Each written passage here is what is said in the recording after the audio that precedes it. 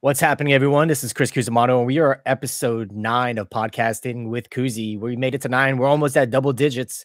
And today I have someone super, super special today. His name is Howard Weinstein. And before I introduce you to him, I'm gonna give you a little bit of background about him, at least how I have a relationship with him and why he's so powerful in my life. Howard's the type of guy that when he calls you, one of the few people that when they call you, that instead of him wanting something, he wants to give you something pretty much every single time. So when he calls, I get excited to pick my phone because it's either a critique, a positive critique, or he's giving me a compliment. And I love compliments. I guess he strokes the ego a little bit. So I'm like, yep, Howard's calling. All right. It gets me all pepped up. There's only been 2 times he's asked for favors, but both times I'm more than happy to oblige. One, he wanted to make me a guinea pig when he tested me with some questions in front of some bigwigs at Keller Williams, and dove deep into my life and caught me off guard and got me semi-emotional before I caught myself. I realized I was being recorded. And the second time, he wanted me to do a presentation for the region of South Florida, and that's what's going to lead me to his introduction. He is inside of Keller Williams leadership, focusing mostly in South Florida. And without any further ado, this is Howard Weinstein. And did I get most of that information correct? Yeah. It's funny. When you asked me to do this, I was thinking, how did I get to know Chris so well in the beginning? Because I was trying to put 2 and 2 together. You know, obviously we know each other's colleagues in our Keller Williams world, and but I was trying to remember what attracted me to your personality and your skill set and your passion. And so I thought back, and I'm like, okay, in one of my roles within the region, I've done work in your market center. You know, I've spoken at team meetings and I've done some training in there, and you've been in some of that. And when I'm around people like you that have such a strong passion and compassion and drive and talent, it's attractive to me. So it's what made me connect with you as far as having conversation, dialogue, and questions. So it was, I was thinking through that this morning when I was trying to remember, how do I know Chris so well, or what connected me in the beginning with him? So you just did what I just introduced you as a person of doing. You just literally just gave me a bunch of compliments in the introduction of yourself. That's just who you are. You can't even help it. That means a lot. It means a lot. Yeah. So what I do in my world currently is I've been with Keller Williams since end of 2011, going into 2012. I'm a general manager / operating partner for 3 market centers in the Tampa Bay marketplace: Clearwater, Largo area, and Northwest Tampa. And then I'm also the operating partner for a market center that we just opened a couple years ago over in Cocoa Beach. So I do that. I do coaching, do quite a bit of coaching with our agents and our people. I was an area director for the South Florida region, and I minimized that role somewhat because I'm doing a lot of other projects, but I still help out quite a bit in the region and work with Mark Olish and that. I'm a KWU approved trainer, so I do a lot of teaching through that and something called Florida Educational Services. So that's kind of what I do professionally right now. So I lead a lot of people, a lot of agents, but the cool part is, like with you, I'm in partnership with them. I'm not just leading them. So you're not in production yourself at all. Like, you're not showing houses. You're not going on listing appointments or anything like that. No, I haven't. Honestly, Chris, I've not been in production probably for well over 25 years. I've been leader for that long. Yeah, I was only an agent for 5 or 6 years. I grew up around the industry, and I sold for a period of time, but I came from education over into real estate. And the whole time I was selling, I wanted to work to find some ways to incorporate my education background into this field. And so leadership was the best vehicle for me to make that happen.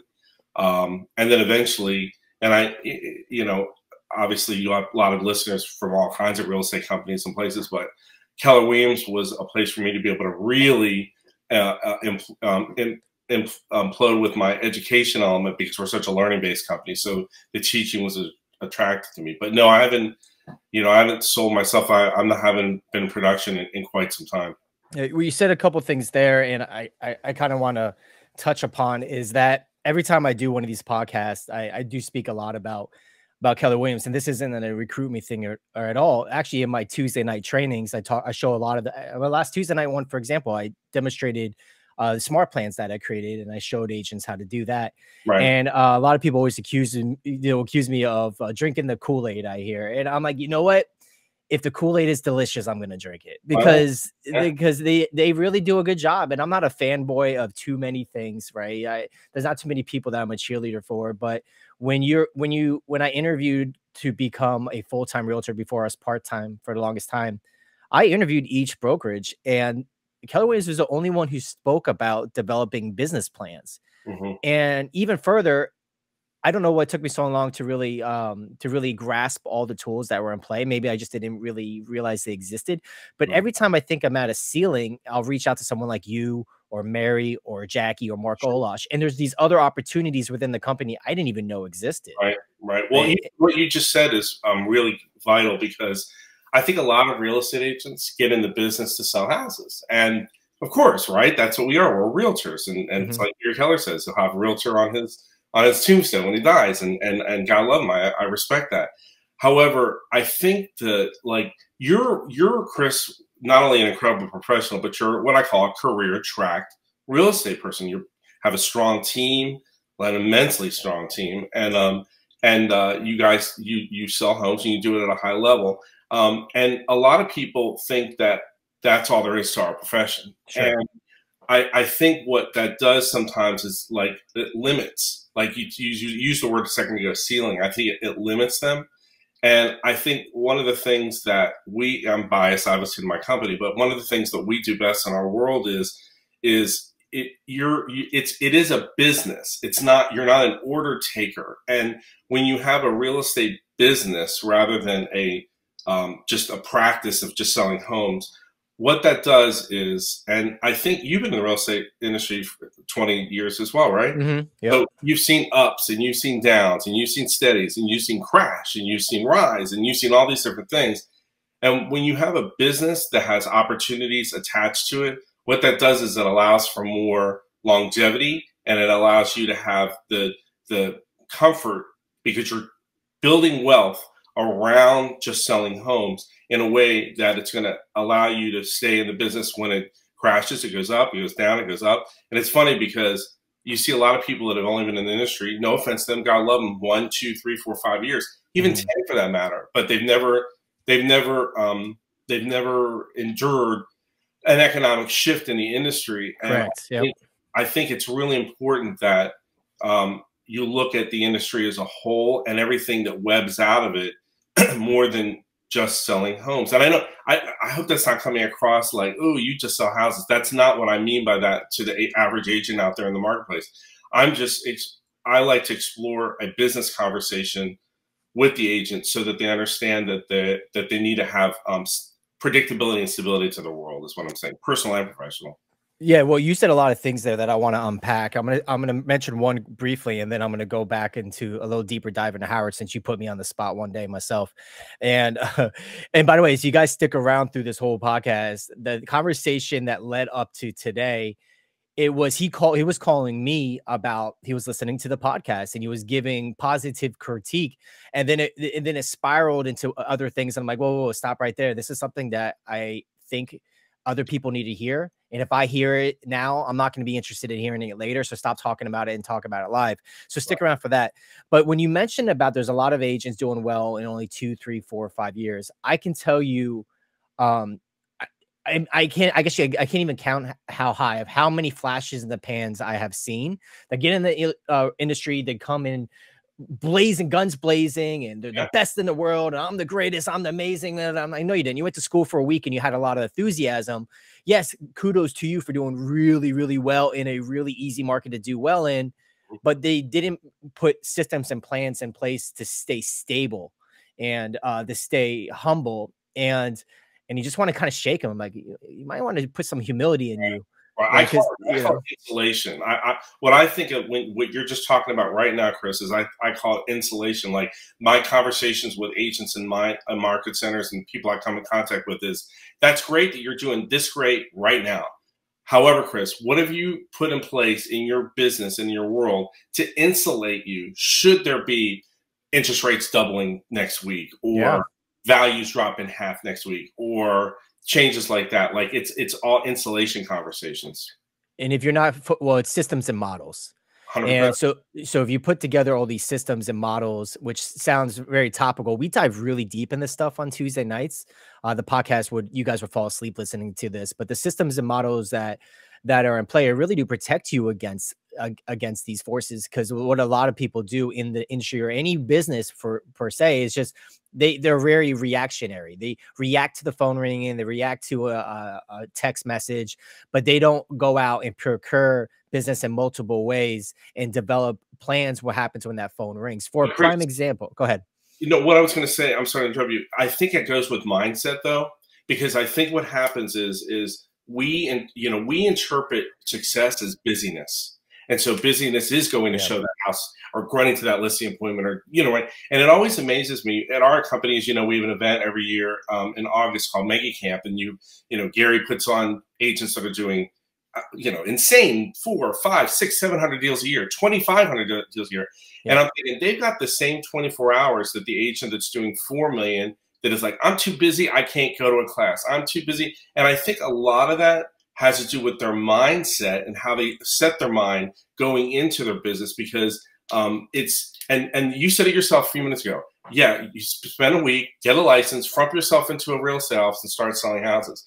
The gap, right? The gap is not educating themselves from a mental standpoint of what it's going to take to build this insulated business, or like you said, a business that implements systems and models and tools so that they're able to endure any element of a market and not get trapped in this, like, oh, my phone rang, I've got to go take a call right now, or I can't, like, you're a family man, you got a family with a beautiful family, and you've built a huge business at the same time as a beautiful family. And there's something to be said for that, because you want to preserve your family the same way you want to, no, more so than you want to preserve your business. So you were talking, yeah, thank you for those compliments. So, yeah, so it's funny you say that. So this morning, I'll just say my wife is on our team. She does a lot of back end operations on our journeys and our plans. There's a very specific system and a model in place where she is involved with, for this particular thing we're doing, is for the envelopes. So she is manually stuffing envelopes. And she's like, well, it'll save us $100. So I'm like, well, hold on. You just spent 2 days stuffing envelopes. You just literally spent probably 40 hours stuffing envelopes. You don't think that's worth $100 for someone else to do that? Why you could have been working on something bigger? Okay. And she's not guilty. That's just the most recent thing that happened. Out of that conversation, I convinced her to finally get a maid to come to our house twice a week to clean, so she didn't have to. I'm like, because you shouldn't, babe. I'm not discounting maids or anything. I'm just saying that for your particular role in the team, your time is much more valuable than if you are in the bathroom cleaning. Then, Chris, what you're talking about is what is a person or an agent, what is their value per hour? And I don't mean to get that tangible with it, but it is. I just had this conversation with a dear friend of mine that's in a whole different industry, and we were sitting down talking about a growth plan, talking about a business plan. He's in a completely different business, and I was coaching him on that. And I said to the person, I said, what is your value per hour? Like you said with your wife, like, okay, no offense to anybody, but that stuffing envelopes is a $12 an hour gig. It's a high school job, right? Versus something that's going to bring you $200, $300, $400, $500, $600 an hour. That's it. That's a whole conversation in itself.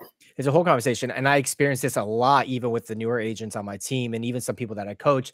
I'll be like, so what are you guys up to? Because they have their lead generation time. I call it the daily HBCs, or the daily Homes by Cusi task list. And the only time you're not supposed to be doing that if something urgent comes. And by the way, there's no real estate emergencies, but sometimes there's something that's a little more urgent and pressing that you got to take care of. I get it. It happens. But then I'll reach out and they're like, oh, I had to go turn off lights at a listing. Someone left it on. I'm like, what?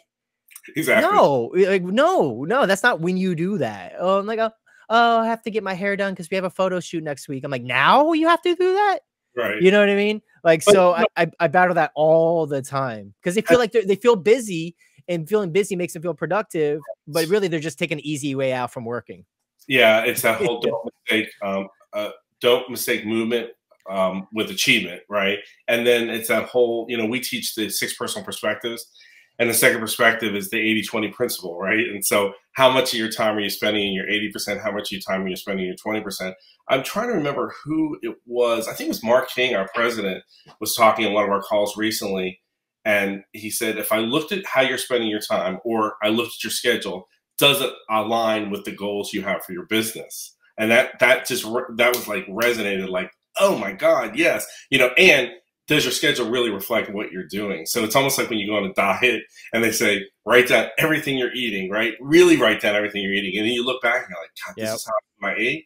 It's the same thing with how are you spending your time? What are you doing with your time? And it's always such an eye opener for me as many years as I've been doing this.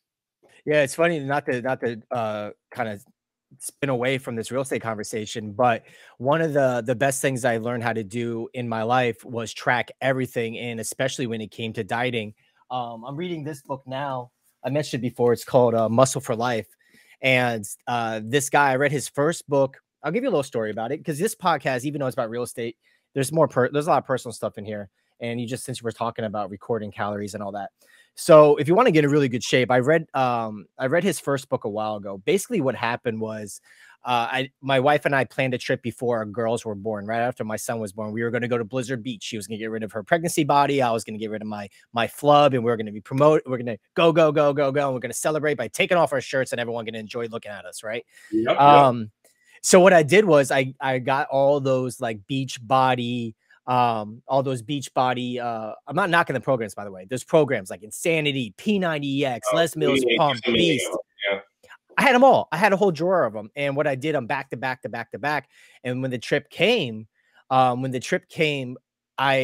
was in great shape, but I was skinny. So I go to my wife, I'm like, so, you like this or what? And she was like, well, you're skinny.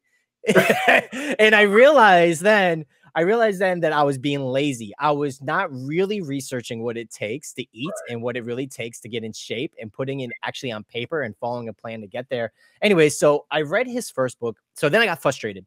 I picked up Michael Matthews. Is that who the author is on that book? Oh yeah, it's great. This one he just came out with. So his first one's called Bigger, Leaner, Stronger.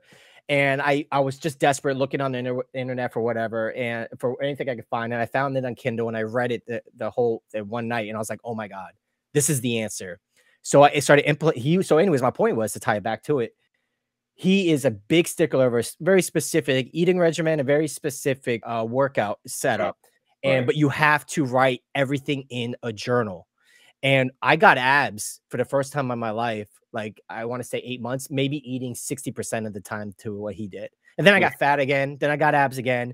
And then I got fat again now. And now I'm working my way back down. Whatever. Yes, I hear you.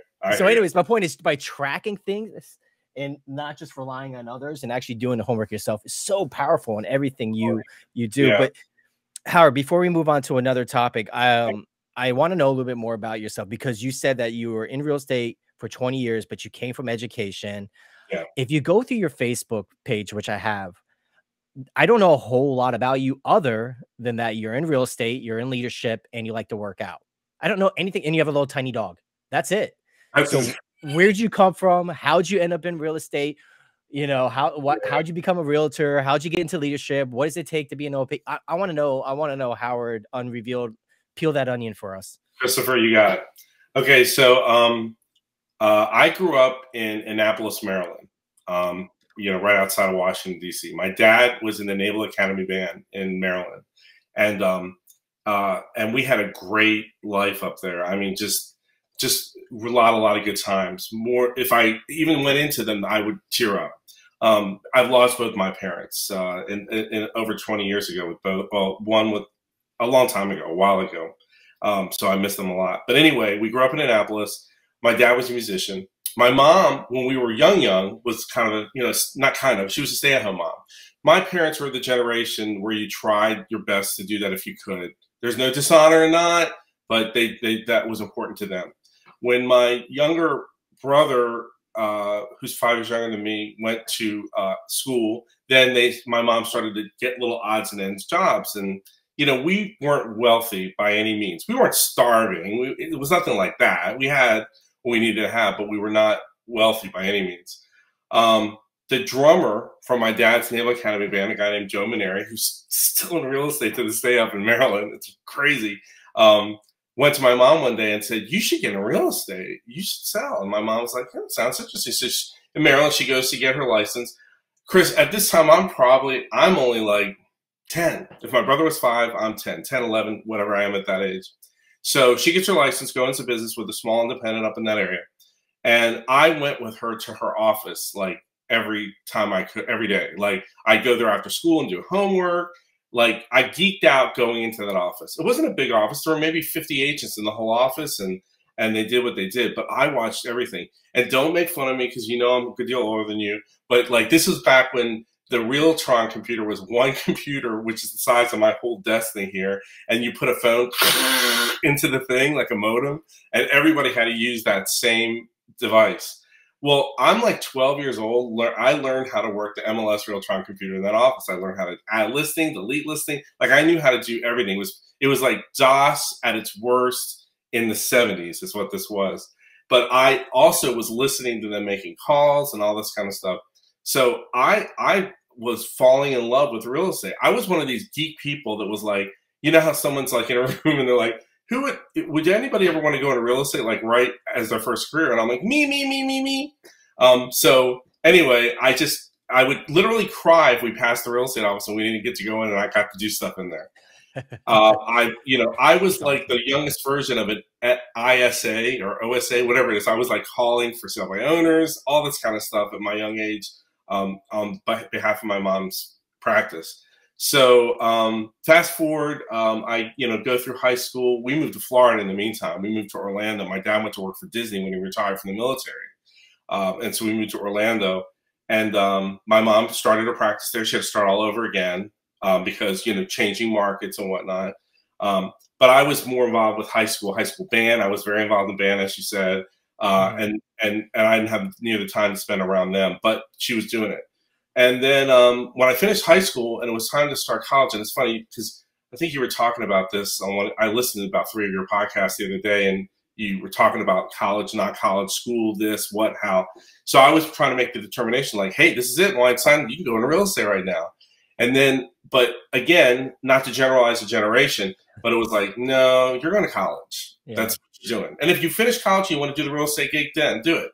Well, I have a huge passion for music education. You probably can kind of see behind me because I'm unprofessional and I don't have a background on right now, but that's all stuff from bands and kids and teaching and all that. I love it. So I went to college to be a high school band director. So I got my music education degree. So I went into teaching right out of college as a high school band director. Well, I loved it. I loved almost every aspect of it, except the bureaucracy of the education field is more, again, that's another podcast. And the pay, dude, like this is no lie. I'm being very vulnerable with you. I went to buy my first home and like I had my father co-sign, and I'd already been a teacher for 7 or 8 years. Yeah. You're like, yeah, you're kind of embarrassed a little bit. Totally. And it's humiliating. Yeah. And it's like financially and I think you know me well enough now to know that my main passion isn't around money. The only reason I want to have money is to be able to do for others. I mean that with my heart and soul. So before you go on, I do want to touch on that point because there are 2 books I'm reading now that talk about it. One is actually a Gary Vee book. I didn't buy the Gary Vee book. I'm not discounting him. I think he's obviously brilliant, but he just wasn't my cup of tea. But this book was bought for me, and he mentioned something that he doesn't work for money. If you start working for money, then you're going to be broke. And at the same time, I'm rereading the actually it's right here. It's on this. I'm really reading it, the MRE book again for like the 11th time. I read a lot. So in that, Gary Keller says it too. Oh, you got it too. Gary Keller says it too. He's like, if you work for money, you're going to cap yourself. Yeah, good that money can do. That's what he says. Just do what you love. Like this podcast here makes me $0, but I really love this format and how to connect with people. Like now I know your story. I've known you for almost 7-8 years.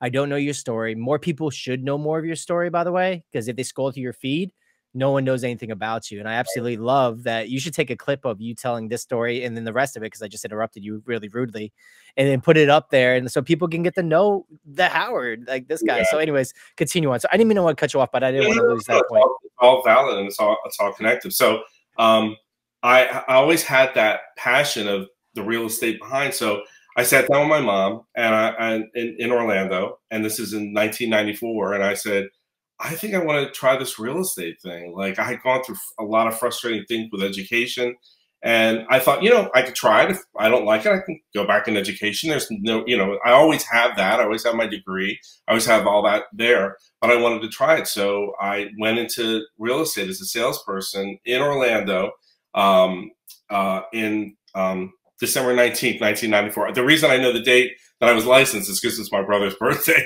So that's when I got licensed, was then. And I went to work as an agent it was Coldwell Banker. That's where I went, and it was where I started at that time, and became an agent then, and still in the Orlando marketplace. So, but what I did do, right, because like you said, my personal life is all about education and teaching and influencing and that type of thing. So I still kept up teaching through working with some high school programs, working for some school systems, doing some public speaking, doing some leadership education, doing some teaching.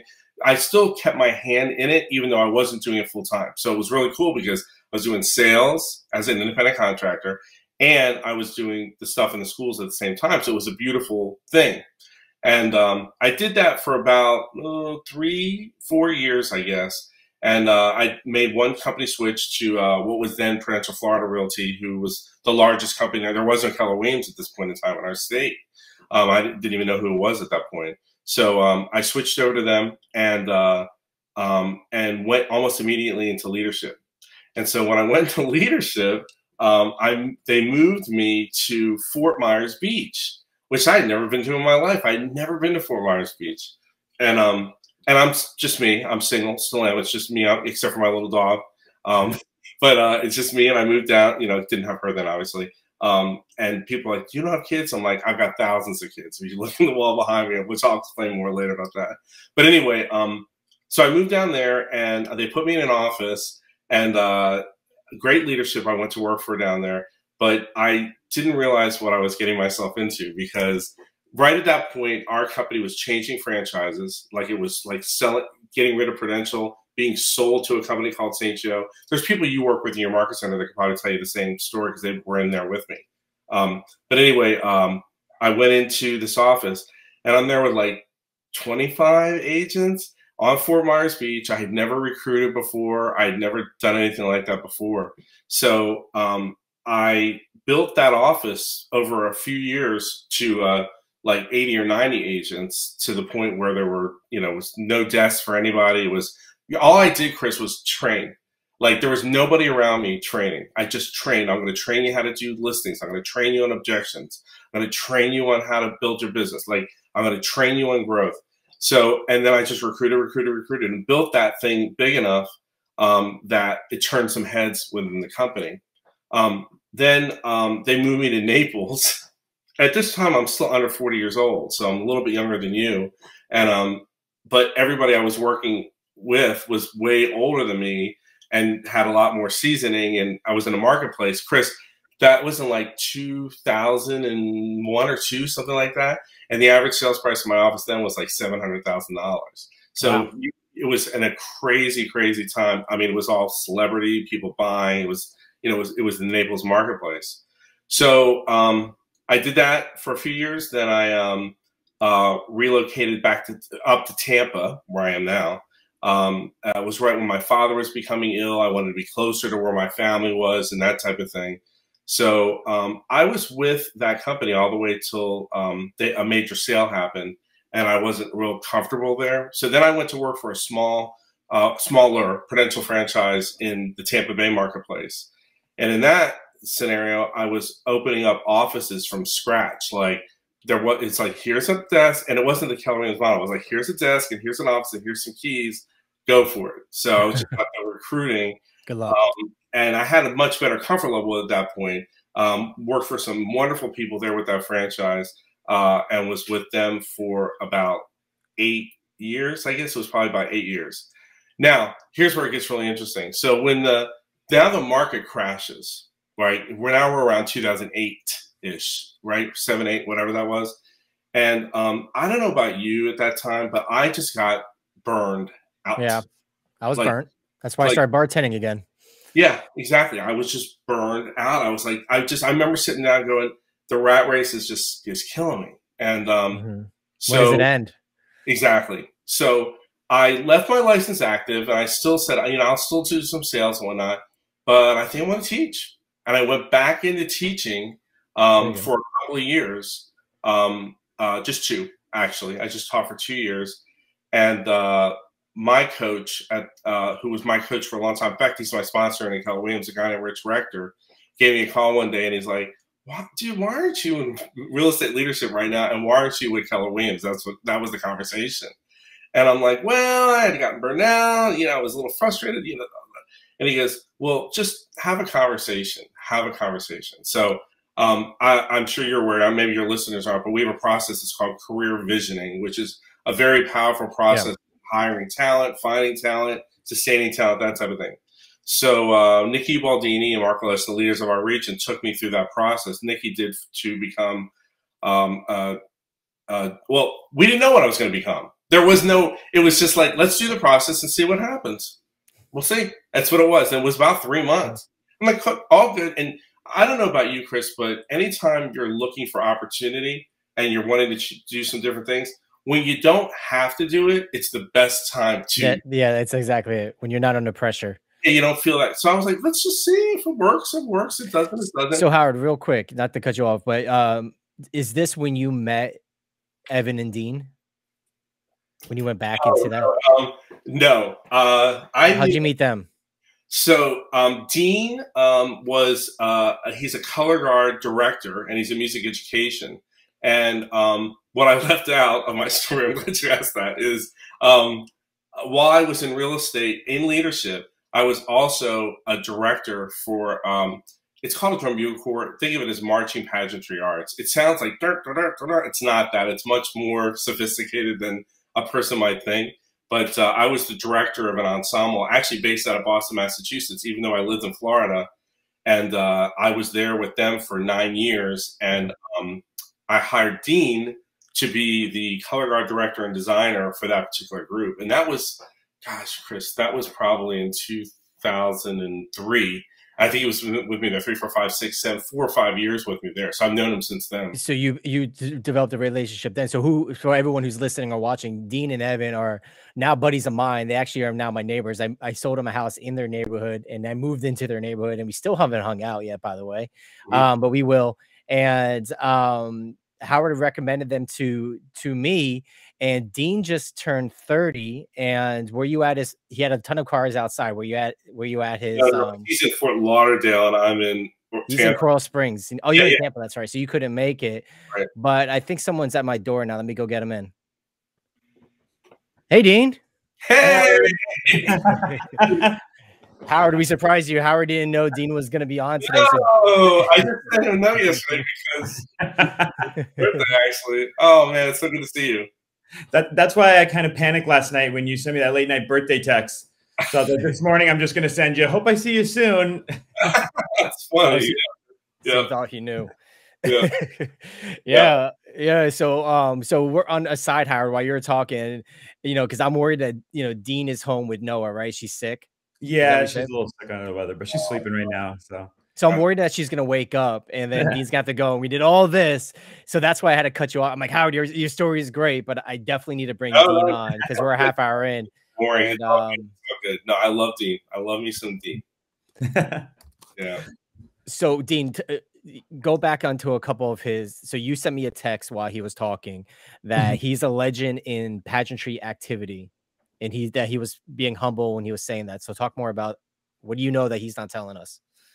Well, I mean, since I've been listening to the beginning of this podcast, I'm kind of in awe because I don't know that side of Howard, and I know he is a jack of all trades. I've always known that, but I guess I never really knew the extent of what you do, Howard. And listening to you talk and tell your story, that enlightened me onto your other world that you live in. But then I also started to see the parallels, and I saw how it makes a lot of sense how we got to know each other, and how you do what you do. You know, he's kind of modest in what he's talking about, but you know, he's always been there for, like, I mean, anyone. I mean, I met him because I was hired by him to teach a color guard, and over that time, you know, we've just become really good friends. And you know, I've learned from him, and you know, I value his opinion. And I mean, his organizational skills have been something that have, you know, I've modeled in my own high school programs, just trying to, like, you know, find my place in the whole thing. And we've actually brought him down to either judge or console, or even last year during COVID, we called him one time. We were like, Howard, we just need you to talk to the kids. Like, we need you to, like, cheer them up and make them think everything's going to be okay. And you did that. You took time out of your schedule. I think you did a couple of them, right? It was like 2 or 3. And he would get on the Zoom, or at that time I was calling them the Doom meetings. You know, he would get on those and talk to the kids and try to, like, you know, make them think that all this is going to be okay. So, you know, it makes sense where you've ended up, Howard, and how you are, because, like, I usually telling the story about the drummer, your dad's friend who was a drummer but wanted you in real estate, and I was like, well, that's Howard. That's the combination of the two right there. It's perfect. No, it means a lot. It means a lot. Yeah, I think probably why you both don't know a lot of the other side is, like, I don't know that I've intentionally kept it separated, because there's are a lot of crossovers with, you know, I've hired people into our company's world from Marching Patriarchs and things that we've done, our music education. And I've, you know, brought people like Chris to you, Dean, like when it was time for you and Evan to move and whatnot. I think sometimes I worry because I don't want either side to feel like I'm, like, giving less to the other side, you know, or diminishing what I'm able to give them based on what I'm doing. It's funny because people will say, like, you know, who's your family? And it's people like Dean. It's people like that in my world that I've been blessed to be around, and in a lot of cases watch grow up, teach their children. I've had people in the activity that Dean was involved with me where I maybe grew up with the parent, and then they're in my group or ensemble as a member. You know, Dean, like, we had some kids like that in Boston and whatnot. Well, that's the power of telling your story, is that people that know and love or even admire, you know, you don't even know everything about who you are. And it's funny. So my team we're very big on telling our story. We mail our story out. We write emails about our story, what's going on in our lives. Our social feeds all directed on the story. And they sometimes they have a hard time being vulnerable and sharing that. But I'm like, the good people, the people that matter, get it. The people who don't, you don't have to worry about them. And in the relationships, because you don't know where you can connect with somebody on something unless you share your story, and then they can say, oh yeah, I didn't like. So Dean has such a good relationship with you. He didn't know even half that stuff, right? And then I'm in the other side of that. I knew you did some band stuff, but I didn't know to what extent. And that's why I wanted to ask about, because you immediately jumped into this podcast. I started at 25 years ago, but yeah, but you were alive before then. What happened then?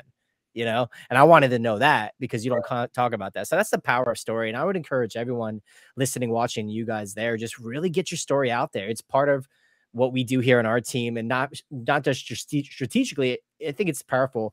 I'm gonna get another point on that. It's something I've always wanted to do. Is I always wanted to put a camera on my parents and do a deep dive interview, because how well do we really, really know them? Like, who was their first kiss? You know, while you meet them, that you're able to do that. Because, you know, I mean, God bless them, they won't be around forever. So while you got the opportunity to be able to have those conversations with them and learn about them, 100%.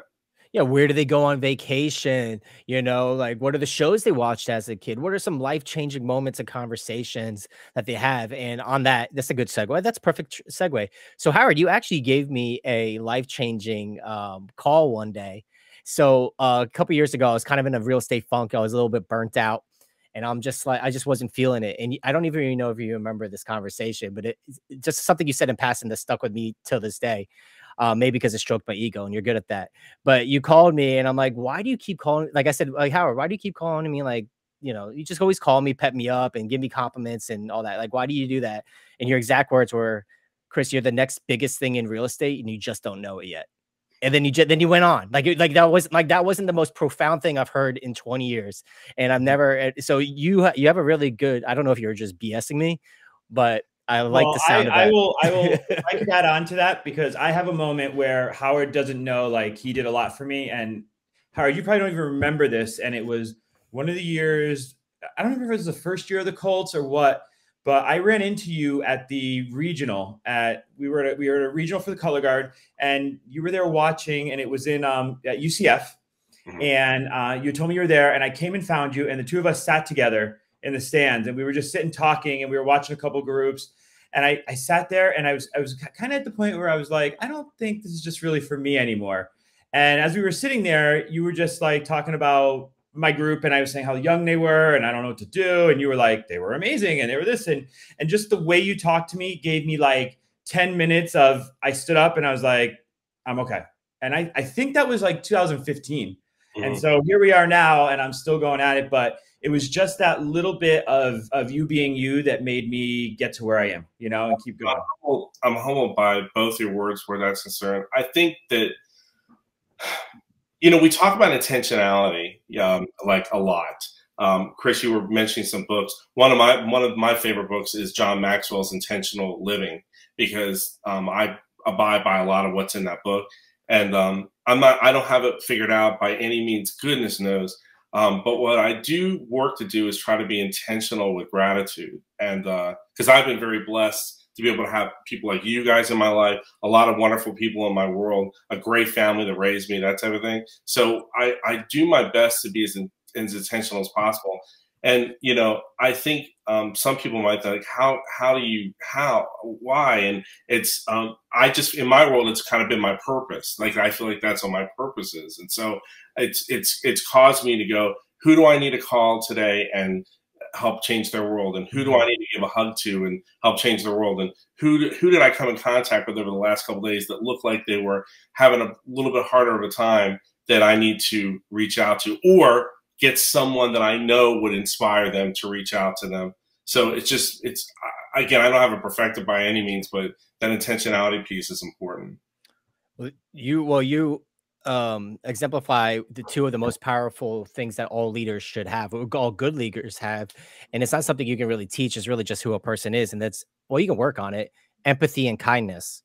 Mm-hmm. You know, empathy and kindness. When I see a leader in any aspect, any type of teacher or any sort of a politician or any authority, and they don't have, if they're not empathetic and they don't have kindness, I usually just wipe them away, because they don't have the emotional intelligence to really connect with people and really see what people are really struggling with. And you have that natural ability to do that, like to a point where if something's going wrong in Howard's life, no one's ever going to know, because I feel like you shouldn't burden people with that. You should care more about their problems than they should be worrying about yours. I could be totally wrong, but that's how I grab from you. And that's why I think you are such a great leader, and you really do help with leadership on a huge level, not just the KW world and the real estate world, but with people like Dean. So, and the color guard stuff and all that. I appreciate that. And like I said, I've been blessed to be able to have people like Dean in my life, and you, and you know, it's something I struggle with myself, from the standpoint that, like, that's why you're like, oh, this, oh, and I know you like to work out. Well, it's because look, I've like gained and lost the same 50 pounds, probably 7 times. You're not alone. You know, like, you know, that constant struggle. And I think that, you know, I think that I've been more vulnerable myself, just even in the last 7, 8, 9, 10 years, into like, okay, I gotta take care of myself, because if I don't you know how they teach Chris in our Keller Williams, where logic makes you think and emotion makes you act. Yeah. And like, anytime I've been able to been truly successful at something, it's when I have other people that I love in my heart that I'm working to do that for and with. And that's why, I don't know if you ever get a chance, it's been going around the last week, there's a Simon Sinek video. Have you guys, either of you seen that? Dean, you need to see that too, and you need to share it with your kids. I'm going to share with our Tarpon Springs kids as well. It compares when you fall in love in a relationship to leadership, and how it happens through time and investment in people and time. Oh my God, did it ever? Definitely check that out. I'll send it to you guys. But it just it resonated with me tremendously because you know, that's what I love about leadership is pouring into people. And like the one thing I really enjoy about social media is I watch close when I see people that might be hurting or in some element of need, where I can maybe fill in some gaps or help out or go in there. And I don't know if it's, you know, if it's a God thing. I don't know if it's a faith thing. I don't know what it is, but it's just kind of. You did it for me. That link that you're talking about. Yeah, Dean too. So that link you're talking about, send it to me. I'll put it for everyone listening and watching, and you're curious of where to get it. I'll put it in the description of this podcast and on the YouTube link. Yep, for sure. Cool. Now, you know what? So I try to keep these things under an hour. And the most important thing that we were going to talk about, we didn't even talk about. So I'm going to give you two options, Howard. You can come back next week because it has to be next week because the next episode has to. So when they're going to be watching it. So people aren't listening to this live, or they're not, you know, eventually someone's going to find me. And then they're going to be binge listening through all these all at one time. So you can't be in 4 episodes from now because then it's not going to make sense. You have to be in the next one, or you can try to explain something super, super powerful in 13 minutes. Do you think we'll make it work for next week. I'll get you on there. Okay. My calendar for sure. Okay. Oh, my phone's going crazy. A true professional would have muted my phone. Hold on. Let me send him the text. Yeah. So, well, that was fascinating. So the thing that Howard was going to talk to, if you are binge listening to this and you want to listen to the next episode, Howard called me to to critique is the proper word. My podcast. He says things like, "Don't use Adele music because you'll get copyrighted," and I didn't know that. And I know why he knows that. I know why he knows that. That happened to you, Dean? No, but that's a big hot button in his other half of his life. Yeah, that happens a lot with us. Okay. Yeah. Well, a lot of do that. Things like that. Yeah. Well, I loaded last week's up because Tabitha looks like Adele and a little bit. And so I played like a little bit of Adele music on there. I'm like, listen, I have a whopping 300 listeners. Of course, Adele wants me to talk about it, right? but I put it up on YouTube and they immediately flagged it copyright flag, and I can't monetize that episode. I don't have a big enough channel to monetize anyhow. But I was like, what? Like, why wouldn't anyone want their information shared? But maybe they thought I was using it for myself. But whatever. I was giving her a shout out. It's a good song. And then the other thing he was telling me is that I do talk really fast. And since you've told me that, Howard, I've heard it before, but since you said it, and I even did it today. I caught myself, and I purposely slowed down I did 3 listing presentations yesterday and purposely slowed down because of that. Is that I feel like I have so much to say, and I want to get my point out, and I just can't get it out. So I have a lot of words to get me in my story to my point. And in my growing up, I was thinking about this, like as I am talking, and it happens now as in my adult life. You guys want to talk over me right now, I bet, tell me to shut up. But it takes me a while to get to my point. And people would stop me from getting to my point. And then I'm like, oh, I didn't even get to say what I wanted to say. So that's what, so I talk really, really fast to get to that point. And, or I don't know. That's what I'm going to chalk it up to. So anyway, so Howard gave me a call, and then during that call, which led to what we were supposed to talk about today, between Dean rudely interrupted us, is that he was going to talk about what's life beyond being a real estate agent. It's not just, there's other opportunities that you can grow your business with, whether it's working in title or working with mortgage companies on a more ownership level than as opposed to just a vendor or a lead source for them. And he was going to really dive into that. So we're going to dive into that in the next episode. And with that, I'm pretty much done here, unless Dean or Howard, you guys want to add anything or share any thoughts or whatever. Well, I want to thank you guys for the opportunity. I have mentioned to Chris a couple times about stopping over for a drink, yes. And I want to get the girls together because no one needs friends, and he's got the Brady Bunch. So I thought, what a great combo right there. So Dean, why I have? Oh, go ahead. Sorry, Dean, we were leaving the other day, and we did see we were driving down the road, and we saw this guy on a scooter. And Evan goes, "Is that Chris?" And we drive by you. I think you were handing out flyers or something. Yeah. And you were literally cruising on the sidewalk. And yeah. So anyway, we have seen you around. Howard, it's really good to see you. Thanks for the birthday message. And I love you, friend. And next time you're in South Florida, make sure you give me a call. I want to have you over, and you know. I absolutely. I got to get your beautiful house that Chris sold you. Yeah, about putting out flyers because we were just talking about his wife. Yeah, it's funny. About Dean, I go by your house every night on when I'm walking my dog before every single night. And last night I saw you had a party. I wasn't invited. It's fine. Evan did invite me last time to a Halloween one, but I didn't know because first of all, it was last minute, right? So he was like, hey, by the way, we have a party. I have 4 kids. And it's really hard for me to, during the witch hour, like, hey, babe, you mind watching our little savages while I go party with these guys? And then he says, we want you to bring them like this. Oh. No, to have friends. Yeah, like it was a zombie cheerleader Halloween party because of Disney zombies, and Noah was obsessed with it. I didn't know it was for kids. I thought it was for adults. Totally for kids, yeah. Well, that was not disclosed. Oh, well, I'll speak with him. I'll have words with him. But come over anytime, man. We're always outside, especially on weekends. Just come over, grab a chair, grab a beer, just hang out. She needs neighborhood friends, and she will love it. My kids are the same age. Even just send her alone if you don't want to come over. Like, seriously, it's fine. So yeah, they'll have a great time. All right. So with that, so everyone, thanks for listening. This was episode 9, where next one's going to be 10. It looks like it's going to be with Howard again to tell us some really cool stuff. I just kind of put him on the spot, so hopefully he does show up for 10. And you guys can get this on YouTube. You can get it on anywhere you podcast. Obviously, if you're listening, and you probably have it playing on your podcast, but if the visual version is on YouTube. And also just a reminder, we do have my training. Tuesday nights are free for realtors every Tuesday night, just about every Tuesday night at 8 p.m. The link will be in description if you want to join us for that cool stuff. And once again, Dean, thanks for surprising us. Howard, thanks for your time and your busy schedule. And I'll see you next week, Howard. And for everyone else, I'll talk to you all soon. Bye.